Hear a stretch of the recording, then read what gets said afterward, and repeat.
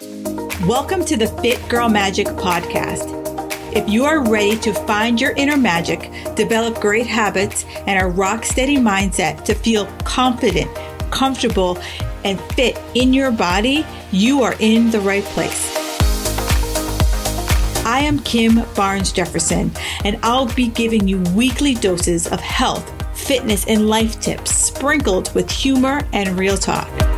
If you're ready to be consistent without the stress of perfection, magic makers, it's time to slip into your favorite pair of PJs, grab some coffee, kick back, and listen to today's show.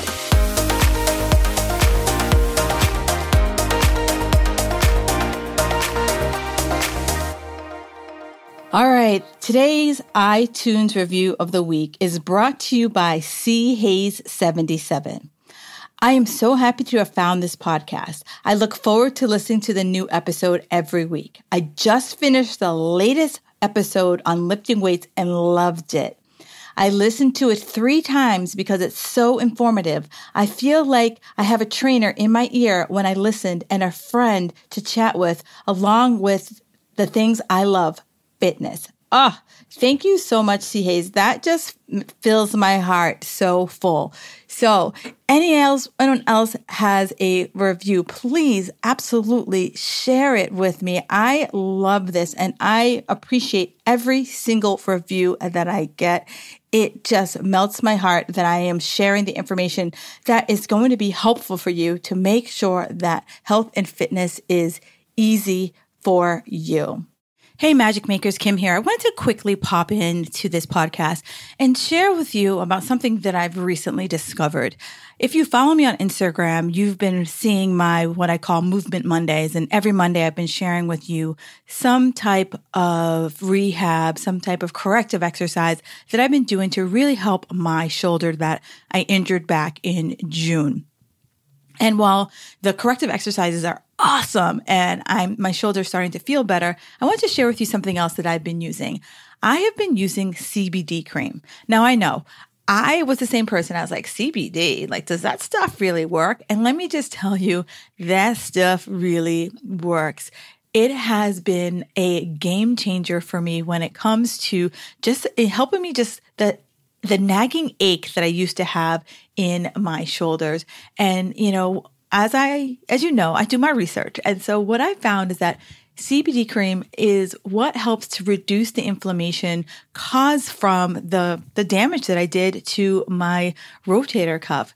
And it uses I'm going to try to pronounce this correct way. It uses our endocannabinoid system to really help us get deep down into our nervous system to really help calm down those nerves. And let me tell you, we could get all techie, all sciencey, but it has just been a game changer as far as really helping me rehab my shoulder. And I just can't talk about it enough. So if you're somebody who has been, has nagging aches and pains and you're looking for a little relief that you're not getting from the other products on the market, I got to tell you, the CBD cream that I've been using has just been an absolute game changer. Plus, it's not stinky, right? So I don't have to worry about, wearing it during the day and wondering, is someone going to be like, who is smelling like old man? That's not the case. So if you're interested in finding out more about CBD, do me a favor, click the link in today's show notes.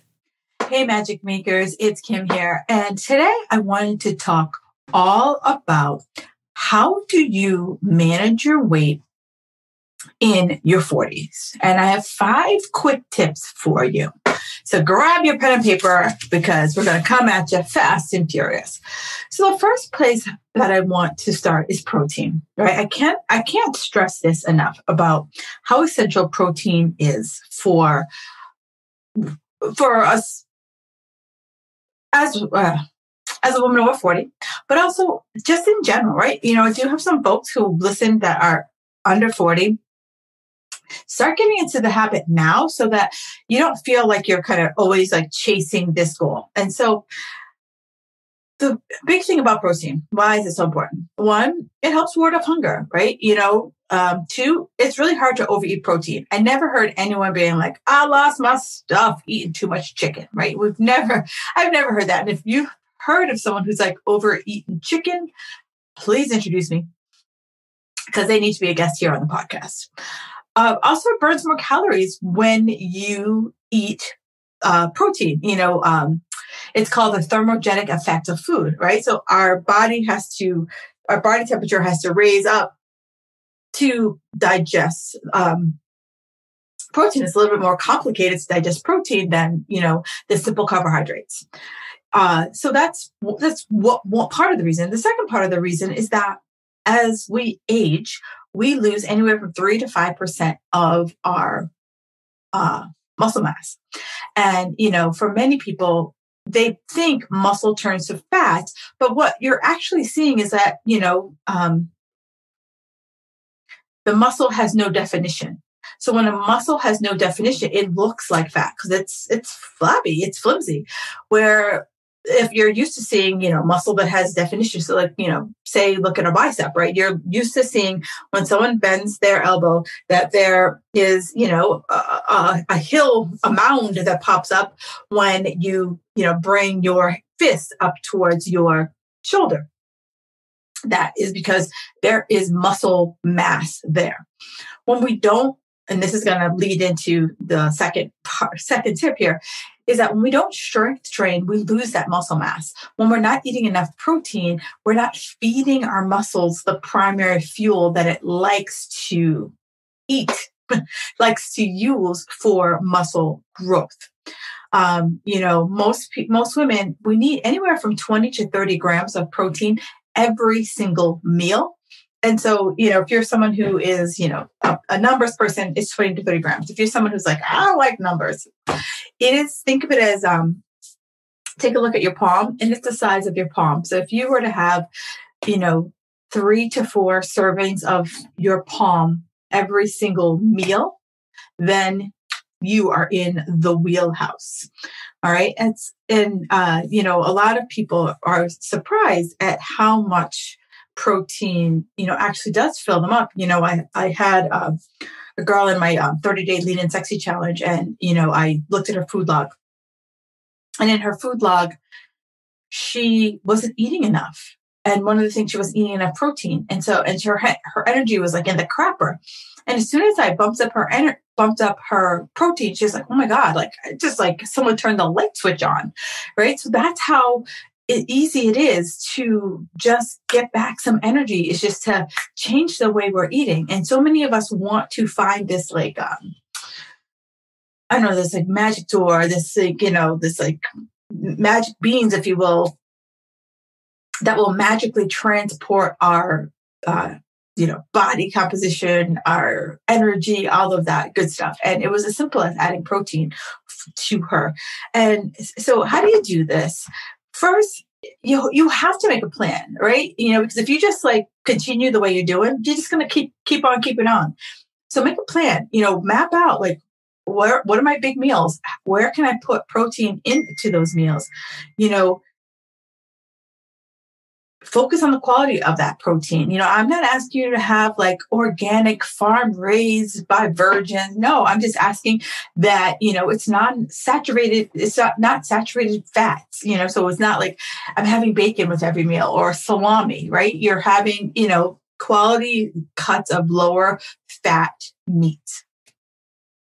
Protein powder is fine, except for one to 2 times a day. I talked about the thermogenic effect of food and protein. So if you think about a protein powder, it's liquid. So I've already digested. It's already pre-digested, if you will. So my body doesn't have to work that hard to digest that, and I get it. We all have busy days, and protein powder, when I was a personal trainer in the gym, protein powder was my best friend. It was the way I knew I could quickly and easily get in a great meal. And if you're someone who's asking for a quality protein powder, do me a favor, flip it over, read the labels. You want to make sure that it does not include artificial flavors, artificial colors, or soy. Okay. Those are the three things that you want to pay attention to when you are looking for a quality protein powder. If you want suggestions, absolutely shoot me an email. I have no problem. Tag me on Instagram or DM me on Facebook. I have no problem answering that question for you. But think about protein. It's 4 to 5 ounces of a chicken breast. It's a cup of cottage cheese or 12 ounces of Greek yogurt. It's 5 hard-boiled eggs. That's where you're going to find your protein. And, a lot of people ask me, Kim, do I need a post-workout protein boost? And if you're not getting 3 servings of protein that are 20 to 30 grams, let's not talk about that, right? Let's crawl first. Let's focus on getting in those 3 protein every day, and then we can take it to the next level, right? It's kind of like, let's do basic math before we start doing advanced calculus. And for my vegetarians and vegans out there, you need to be very mindful of your protein sources, because every plant-based protein has a carb. And so we want to make sure there's this, this dance between having just enough carb and just having just enough protein, right? So for women who work with me and who are vegans and vegetarians, here's where I challenge them to track macros for, a couple months until they get into the groove of like, what is the right ratios for them, right? We can start with one ratio and we tweak as we go through just to see, do you have enough energy? Are you hungry? Are you craving?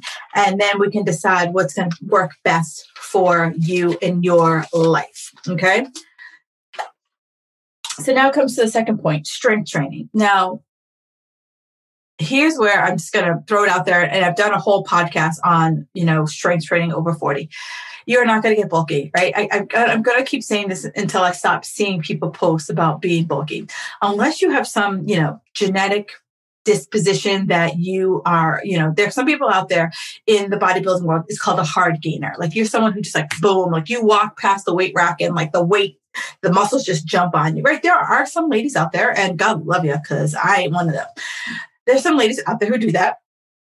But for the most part, many of us ladies, we got to fight. Like if we could put on like a pound of muscle, like every few months, we're just like, wow, we love it, right? So why is strength training important? It is the best way to boost your metabolism, right? It's a natural way to boost your metabolism. The more muscle I have in my body, the more calories I burn at rest. The more calories I burn at rest is the more calories I get to eat. And trust me, I'm a girl like my food. So that's why we want to strength train. We want to get that natural boost. Second reason why I want to strength train, as I mentioned, just a biological function of our bodies is that we lose muscle mass. So if you don't want the floppy skin around, you got to lift, right? You got to lift. And I know some people will tell me the other reason, before I go into that other segue, the other reason why you want to lift is that, many of us have insulin sensitivity issues, right? So the more muscle we have in our body, the more it helps us to regulate those insulin sensitivity issues. Also, it helps us to better balance our hormones, right? So I know many women come to me and they're like, oh, my hormones are crap, my hormones, right? So I'm going to say lift some heavy weights so that we can really start to affect our entire metabolic system. With that said, people will say, Kim, I do yoga, I do bar. Great. If you love that, I'm not going to poo-poo it. However, I look at it as a supplement, right? It's strength training for me is an aspirin. Like pure strength training is an aspirin. Bar yoga is a vitamin. Okay. So if I have a headache, I'm taking an aspirin, not a vitamin. And this is why I say this. It's that yoga and bar can only get you but so far, right? Many people are like, I feel the burn. What you're feeling is muscle fatigue. So yoga and bar are great for muscle endurance, the ability to have your muscle under a bunch of tension, but there's only but so much tension you can do with your body weight.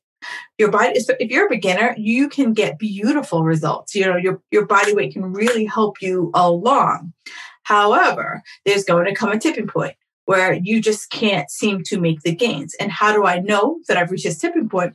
Is that if I were to say, take a picture of yourself every 4 weeks, and if you haven't changed in, 2 of those pictures, then it's time to assess what you're doing for a workout. Okay. What you're doing for a workout, but also assess what you're doing for food. So, they go hand in hand. As Jack LaLanne says, nutrition is king and,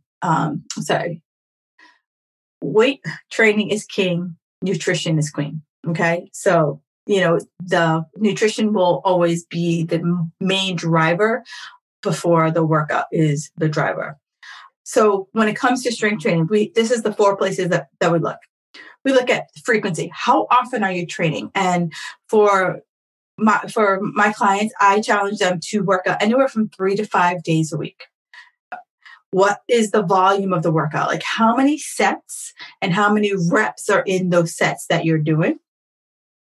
The intensity, right? So am I lifting heavy weights? And I know here we are in Rona times. And so we might be challenged to the number of weights that we have in our home. We might not be going to the gym, all of that good stuff. So this is where I'm like, okay, if you can't increase the weight, we're going to also fool around with tempo, right? We're going to fool around with arm position to change the intensity of the workout if we aren't able to increase the rep count, increase the physical weight. And then fatigue, right? Time to failure. So it's not like, in, bar, you're doing like 30 reps. Like this is like, anywhere from 3 to 5 reps to like 12 to 15 reps. Like, we're doing this kind of periodization is the best approach if you're looking to build muscle, where sometimes it's pure strength. Sometimes it's, muscle building. Sometimes it's just maintenance, right? So we're always challenging our muscles in different rep counts, different sets, just something to always keep the body guessing. And the piece that I want to drive home here is that cardio is a nice to have, right? So we want to sprinkle cardio in. Cardio is like a 2 to 3 day. I'm laughing because I'm sprinkling my fingers. Cardio is like a 2 to 3 day thing, and it's somewhere like 30 minutes. 20 to 30 minutes, maybe 10 to 30 minutes, depending on how much time you have in your workout. And it can be something that's a low intensity thing, or it can actually be a HIIT thing. It really, when I program cardio, I really look at what's going on in my client's life. If my client is a stress ball, the last thing that she needs to be doing is a HIIT workout, right? She needs something a little more low key, something to calm down her nervous system. And I would recommend a walk versus, going to like, a kickboxing class. So think about, what's going on in your life. And, I know for many people, we have those people who I call them cardio queens. Like, you put them on a piece of equipment and they could be there till the cows come home. And then I have other people that fist fight, to do cardio. And so, one of the things about cardio is that it doesn't have to necessarily happen on a piece of equipment. There's kettlebells, there's jump ropes, there's, for those of you who like running, I like sprinting up and down my driveway. My neighbors think I'm cuckoo for Cocoa Puffs, but, it's good. It has its purposes. All right. The third place, monitor our carb intake. Now, please note, I said monitor. I didn't say stop eating carbs. Carbs are the devil. Carbs need to go, blah, blah, blah, blah, blah. I said, yes, carbs are necessary, but we all have a tipping point, right? And so I've heard carbs counted as grams, bites, servings, and the one thing I always challenge my clients is that we need to have a baseline. So in order to have a baseline, I need to know where you are. Now, some ways to tracking your food. And I just did a podcast about some tips to track your food. And I know tracking your food sucks, right? It's never going to be something that people are like, hey, Kim, can I track my food? Like, no one's going to volunteer that. But it's what helps for two reasons why I I ask for you to track food and why most coaches ask you to track food. One, we want to understand what's happening. Tracking your food gives us a baseline to understand, what are you doing? How much are you eating? Are you eating at certain times? What certain things are you eating? So that way we can kind of start to see where we need to tweak. And so one of the places that, most people, they'll like, I don't know, maybe 10, 15 years ago, the whole low carb, no carb, fat free, low carb, no carb, fat free was like the rage. And then we learned that, like, you know what? We need carbs. Carbs give us energy, right? And for those of us who are, active at the gym or just very active in life, those carbs are absolutely, positively necessary. And so I know that, this whole keto thing is a big thing. And people are like, I'm losing like 10 to 15 pounds to start off. Well, here's why. Carbs chase water. And so what does that mean in English? So the less carbs I have, the less water I'm retaining. And so the less water I'm retaining, my kidneys are like, oh, my body doesn't need this. So my kidneys start to release the excess water. So on the scale, I could easily, sometimes lose 5 to 10 pounds the first month. And I'm like, this is fabulous. Have your first, piece of carb. Boom, that scale is going to go right back up. Okay. So, here's where I ask my clients to track their food, track your food 5 days and see where your carbs fall, and we could see if there's too much, not enough. We'll ask how you feel. The question I always ask are you hungry? How's your energy? Are you craving? Because those three things are very telling as to what's going on with your diet and your exercise. So, for someone who is like, they're like, oh, what should I aim for carbs? Well, what I typically, once I see what people are eating, I will adjust and I say, let's start here. And it's typically starting anywhere from 100 to 150 grams. All right, 100 to 150 grams of carbs. And let's see how you feel. How are you doing? Because that way I know, are you hungry? How's your energy? How's your cravings? And I know that some of you, who are listening might be a little more advanced and they're like, hey, Kim, what about carb cycling? Well, here's my big pushback on that. Let's get consistent before we start moving on to kind of bigger things, bigger rocks, right? This is a big rock right here. This right here is, I remember when I was like it was like a stress ball. And I remember my doctor recommended me, I read this book, Don't Sweat the Small Stuff. Excuse me. Don't sweat the small stuff. And this wondering if you should carb cycle, that's the small stuff, right? The big stuff is how much protein am I getting? How much carbs am I getting? Let's sweat that, get that good. Then we can move on to some of the, advanced calculus, if you will. All right. And the beauty about carbs is that there's plenty of fruits and vegetables that are very filling that you can eat and not feel like, you're overdoing it. It's the processed carbs that really take us over the edge. Actually, I'm skipping ahead. The third tip is movement.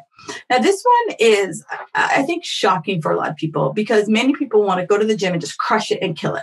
Well, if you think about the gym, it's only maybe like 20% of our day, where the bulk of our days are spent sitting at our desk at work or watching our kids play whatever sport it is or game whatever it is. So here's some numbers for you. So we're awake roughly 15 and a half hours. And out of that, the average person exercises 18 minutes a day. So we have plenty of other pockets in our day to fit in movement. And so what the kind of technical term is called non-exercise activity thermogenesis. What that is just acts of daily living. And I remember when I first started in this business, the trainer at the time that I was working with, I said, he's like, I said, oh, he's like, oh, I want you to do an X number of days of cardio. And I was like, well, I'm like, actually, I walk to the bus stop a half mile every day. And, it's a half mile to the bus, and then it's another quarter mile to my job. So that I'm roughly walking, 3-4 miles a day, outside of all the walking that I'm doing in and around the gym. I was like, that doesn't count. Now, doing all the math, we realize it counts even more so than what I actually did for the hour of focused exercise. It's that our bodies have been meant to move. And it wasn't until, the early, 30s, 40s, when the Industrial Revolution came around and we went from more of a farming society to a more industrial society, that we've started to see the obesity rates go up because people aren't, we're driving places, we're driving the quarter mile versus walking to the store or walking to a friend's house. Like we're picking up the phone, the texting and doing all the things versus actually moving our bodies. And so we live a more sedentary life. Now, I know that many of you are like, well, I go for a walk and I do hand weights and ankle weights. Please stop. You are not adding anything more to your calorie burn. When you put those ankle weights on, if you have any type of mobility issues from your hips to your knees to your ankles, those ankle weights are just going to exacerbate it. Pelvic issues. So take the weights off of those ankles. Second, hand weights, same thing. If I'm walking with hand weights, same thing. Shoulders, elbows, it's all going to cause other issues because I need to have perfect posture in order to make all of that work. And so instead of saying, oh, I'm going to tone my arms by carrying those 2-pound weights, save yourself the trouble. Come home and do an actual strength training workout. Okay. The other reason why I like walking is for 2 reasons. One, walking is sustainable, right? Everyone can walk. Second, walking is a great place to start. If you're someone who hasn't exercised or hasn't exercised in a while, and you're like, I don't know where to turn, or you're a mommy. I have plenty of mommies who, their kids are playing sports or have, music lessons or, all sorts of, appointments. They can go for a walk while they're waiting for, little Bobby to be done with their activity, right? Go for a 10, 15, 20-minute walk. Most of you are just sitting in the car or sitting in the waiting room, reading a book and, ask if it's okay. Like, hey, can I go for a quick 15-minute walk? Most people will say yes, right? It's no one's going to say, no, you must sit in the waiting room bored to tears while I do whatever I am doing to your kid. Okay, so that's one of the things that I like about walking. So now here's the fourth reason, my friends. The fourth reason here is alcohol. Okay, the fourth tip here. Now, I'm never going to be that coach to tell you stop drinking. In fact, I've written an entire alcohol guide. So you can, in the show notes, I will attach the link to it. So I'm never going to tell you don't drinking. However, maybe alcohol has become this kind of escape for many people. Alcohol is the, mommy juice, right? And so for some people who can't have a day without alcohol, they have the whole, dry January kind of thing. I remember I had good friends every year for the month of February, because February had 28 days. They would go on the wagon pretty much from the middle of February through St. Patrick's Day. And that's when they would come off of the wagon. So if the thought of something like that, you can't really think about doing that. I want you to listen to a podcast that I did a few months ago, and it's called Questioning Your Relationship with Alcohol, just to see how you're doing. I'm not saying anyone needs to. I'm just saying it's a good check-in for you. So here's the thing about alcohol, right? We have to watch our intake. It's empty calories, despite what people say. Oh, red wine, blah, blah, blah. Malarkey, BS. So watch your intake. right? Because it's just empty calories. It doesn't have any medicinal properties to it at all. The other thing, while initially alcohol makes us relax, on the other side, it's very disruptive for our sleep. It's disruptive for our hormones. And for some people, alcohol, chips away at their, decision-making properties, right? So they might be going out to dinner and, after one glass of wine, they can be like, yep, I'm going to make healthy choices. After 2 glasses of wine, they're like, bring on the jalapeno poppers, right? Then the nachos. And then, the next day you wake up and you're just like, oh, what just happened, right? So start to think about what does alcohol do for you? And alcohol enhances belly fat. So if you're someone who's like, I'm trying to lose this belly, let's look at what we're drinking. But like I said, I've created a whole guide that walks through alcohol. So if you're interested in how do you blend in alcohol into a weight loss program, grab that. Oops, sorry about that. Grab that guide. It will definitely give you what you are looking for. And the 5th and final is hormones. Okay. So many people you hit 40, my hormones. And so I'm just destined. And I'm like, no, once you hit 40, you're not destined. You can easily set yourself up for success, but you're not destined to have this hormonal nightmare. Right. And so here's where people, putting on weight when you're over 40 isn't always 100% your hormones. Okay.